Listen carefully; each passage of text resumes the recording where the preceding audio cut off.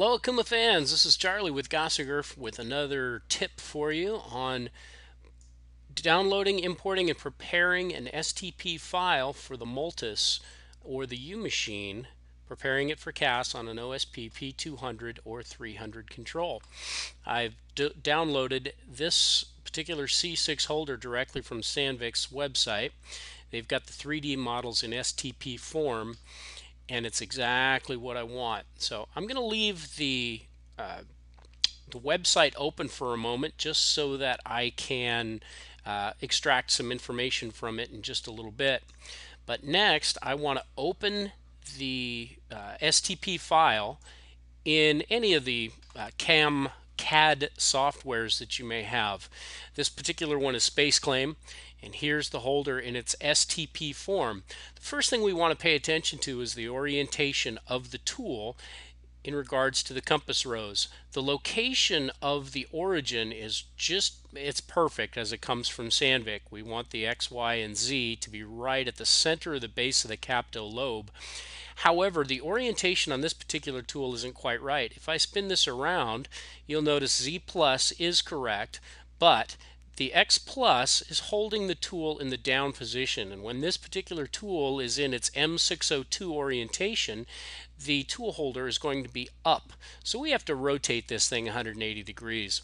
Your software will probably differ from mine, but in this particular case, all I need to do is select and move the part.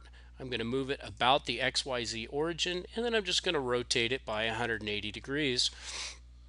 And now, if I've done it right, the orientation is correct as it will be in the M602 position right after a tool change, for instance. Now that I've done that, I'm going to save this STP into an STL file. Your software will probably differ, but mine, as I save as, there's two little factors that I want to pay attention to as I'm getting ready to save this as an STL.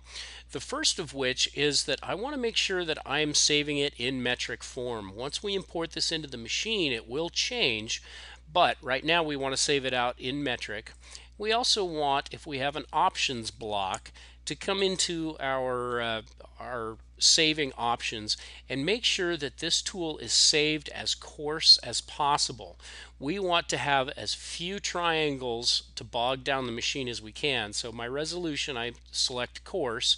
If you have to, you can adjust sliders or do whatever your software requires. Let's make this as coarse as possible. Even if it deforms the tool holder ever so slightly, I'm not really worried about it. So now I'm going to save it as an STL file, and now I'm happy. The more complicated the STL is, the more triangles it's going to create, and the more likely there is going to be an error in the STL itself. There are several solid models on the Sandvik website that I've encountered this problem, and this is one of them. So now I happen to have a software from Okuma called STL Checker, which will allow you to interrogate a model and see if you do have an error. In this case, if I were to read the file that I just created, it will show me that it is an invalid, comes up as an invalid STL, and it shows me all of the errors that have occurred. Hopefully you have a software that has the ability to look at and correct an STL as it comes in. In my case, this software does a wonderful job of it, and I simply highlight excess number of surfaces and all of the errors, delete them, and then I have a button called auto creation, which will then heal all the errors that have been put into place. Once I've done so, I have one solid model with no errors. Everybody's happy, and I can save that one out. If you don't have a software that's capable of interrogating the model, you can try just directly installing it into the machine. The machine will investigate and interrogate the model, and if there are errors, it'll tell you as it comes up. But unfortunately, the machine tool does not have the ability to correct it. So you'll have to take it back out, put it in your solid modeling software, and find out where the issues are. So now I've got the solid model on a USB chip. It's in good shape, and I'm ready to import it into the machine. In order to do so, I need to import it first into the solid modeling software. Those of you with the P200 control, your location of the easy modeling software will be slightly different. Hopefully you know where that is. We can do another video at a later date, but unfortunately I don't have a P200 in front of me, so we'll have to do it this way. We will select the easy modeling software from the vertical action keys, and we have all of our different categories of solid models that the machine will store. In this particular case, as you saw, we're importing a holder. Now, one thing I want to specify to you, I've had several customers try to do this with varying results. They want to, in their modeling software, put a stick tool into this holder and import it as a unit. That can be done. It's a little more complicated, and we'll do another video at a later date. But this is the easiest way. Just bring it in as a holder, and we're going to let OSP create the stick tool and install it. So the reason behind doing it this way, the solid model is being used for collision avoidance. The machine needs to know that the insert is allowed to touch the material, but the holder and the stick itself are not. So that's why we are creating these from the easy modeling software, so that the OSP has the ability to say, yeah, the insert's capable of touching the material. So we will now select the holder category, and we want to find the soft key that says read and read file. I'll select the USB chip that I have installed. I guess I need to install it first. You'll also notice that when you first select the USB drive, you will not see your file on there even though you've saved it. That's because the default file extension is OEC, the Okuma file extension, and it'll be creating that for us. But right now we want the STL, so we'll find the soft key that says change file type. Now we're reading STLs. There's our holder. By highlighting it and clicking execute, we're allowing the machine to interrogate the model as I previously spoke of, and if it works and there's no problems, it tells me no errors have been found, and I say okay, there's my model, and I've got a holder. Now that I've said okay, I can close this window, and that holder is now in my library, and I never have to import this again, even if I put a different stick tool into it. We're just going to leave that holder in the machine forever. Now that we own it, we might as well have a graphic for it. Now, before I do anything else, I'm going to get back into that holder. I'm going to edit the holder itself because I need to explain to it where the tool is being held. Now, right now, it is going to try to put the tool back here in the origin. I'm going to get out of here, and I'm going to turn on my transparency. It'll make life a little easier for me to see this, see the little compass rose. So when I go into edit, my software seems to have malfunctioned right now, and I don't have the transparency mode, but that's not a big deal. Basically, it would allow us to see through the part and see that the origin is positioned back here. So what I want to do now is I'm going to change the tool mount method from standard to option. And what this allows me to do is to specify where the tool tip is going to be in relation to the holder itself. That information I can get directly from the Sandvik website. They give you the specific distance from the origin to where the tool itself is going to be. So our WF and our LF in this case. So the LF appears to be just to the face of the part. That'll work for us, 5.118 inches. So in my Z, if I enter that number, now we're starting to see the compass rose sneak out on us a little bit. There is the mounting point of the tool.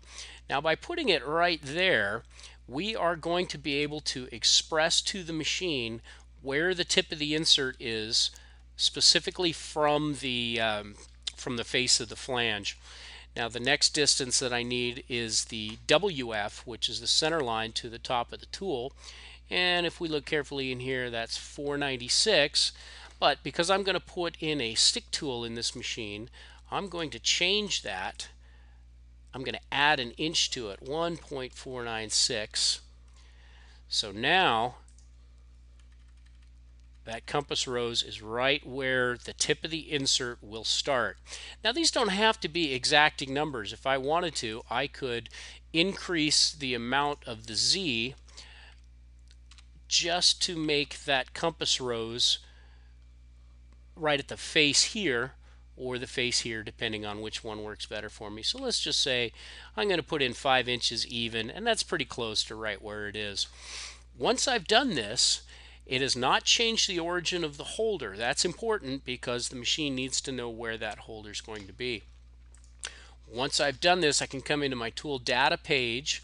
For you OSP P200 people, this is slightly different. I'm sure you know where to go from here. And we're going to create a new tool by hitting tool register. P300 guys, you have 3 selections, especially if you've got a U machine like mine. You have tool register, which is standard. The M-chip tool register, that means it's multiple stick tools in a single holder. Don't use this if you're only using one insert. You only have a certain number of these that are allowed to be registered. And for the U machine people, you also have a turret tool.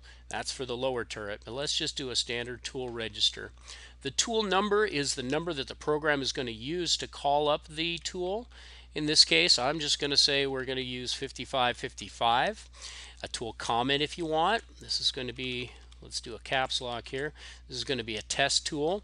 We have to tell the machine what kind of tool it is, and the size allows us to dictate whether or not this thing needs to be isolated in the tool chain or if it needs to be slowed down as the tool is moved through the tool change arm.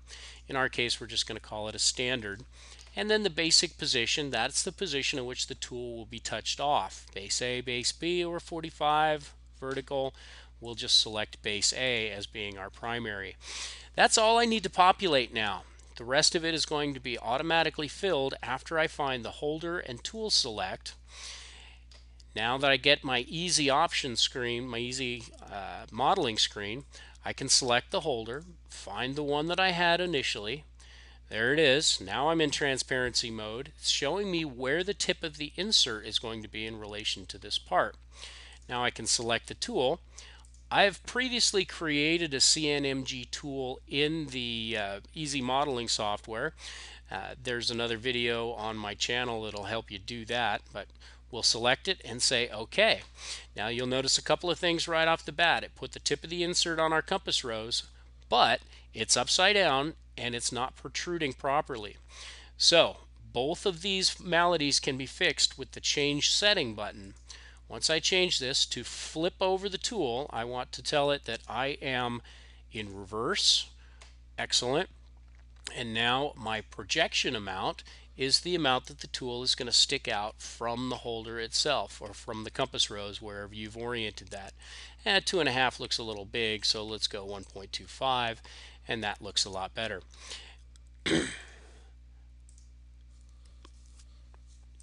Now, as you can see, I made a bit of an error here in where I placed the compass rose. So I'm going to cancel out of everything, get all the way back into my Easy Modeling software, and change that holder